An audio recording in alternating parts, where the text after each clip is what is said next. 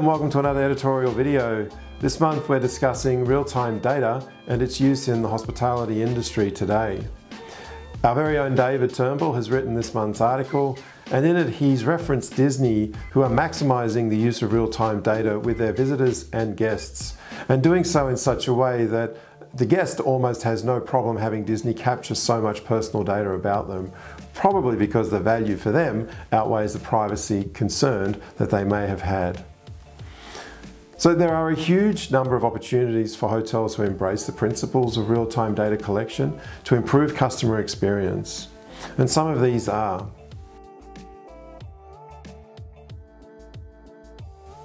whether it's rooms or stock, there is so much interchangeable inventory in hospitality organisations that we either have too much or too little. Having access to real-time analytics regarding this inventory allows better insights into areas such as supply and usage trends, triggering real-time purchasing inventory management procedures that can significantly reduce costs and/or increase profit.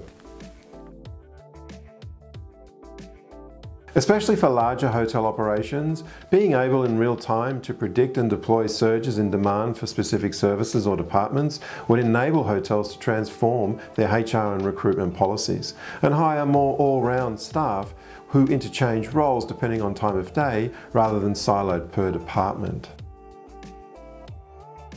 Predicting problems before they occur is a great mantra for any service operation. Real-time data collected by in-house sensors can ensure service staff are notified whenever there is a potential service issue about to occur. Public restrooms need cleaning, breakfast buffet needs refilling, or the guest has left the room. Is your restaurant below capacity tonight? Do you want to drive a younger customer segment into the bar? Using the historical data regarding behaviour and buying practice, specific customers can be targeted via a guest or messaging app with real-time personalised offers during the stay. Real-time data can also benefit other processes as well, such as maintenance. By knowing exactly how much a hotel's facilities are being used and the ways they're being used, hotels can better understand their maintenance needs and optimize their physical management and maintenance dollar spend. Disney was referenced in David's article because they're a good example of real-time data being used operationally on various levels for some time. As a large player in the hospitality industry, Disney's been using real-time data as an example really for other companies to look to. Since 2013, they have been using what they call magic bands.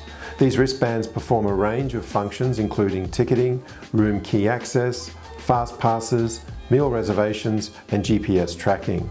These are all areas that provide Disney with crucial data in real time, allowing them to maximize their output to customers. Investing in real-time data analytics doesn't guarantee hoteliers will outperform their competitors. There needs to be a solid understanding of big data. It's about being data-driven, not about collecting huge chunks of data that increase complexity, ending up with no one really knowing what to do with it. There are always some obstacles when embracing real-time and big data analytics, even for those who understand it. The integration of Marriott and Starwood's loyalty programs produced some very difficult technical issues which frustrated their customers and Marriott for quite some time. Of course, they also suffered that hacking attack which involved data from up to 500 million guests. Both those issues have been dealt with, but they did contribute to a drop in revenues for the company when they happened. So really the link between data and revenue is supremely important. By being data-driven, hotels are affording themselves the opportunity to increase efficiency and sharpen strategies based on real-time, accurate information. The key to get and sustain competitive advantages is with real-time and big data analytics. It can't be denied that real-time data is pivotal to a hotel's success in today's climate. Indeed, travel and hospitality companies have access to a huge amount of data that, if analysed properly, can provide meaningful and actionable insights which can radically move the needle for their business. More and more hoteliers are now starting to look to real-time data to help them better operate their businesses and, of course, maximise profits. Whilst not completely discarding it, hotels are relying less on data associated to the past. In 2020, you are probably years away from embarking upon the implementation of a digital customer experience platform that has mapped out and optimized the entire physical and digital customer journey. However, what we know today as the PMS will soon evolve to manage the wider space we operate within and become much more focused on collecting the perishable and highly valuable data that is created within that space. This is perhaps the starting point in this high-tech, high-touch evolution for our industry, and I'd recommend any hotelier interested in this to undertake the following steps. Review your tech stack's ability to capture real-time data. Map out how you currently collect and store inventory, staffing and marketing data.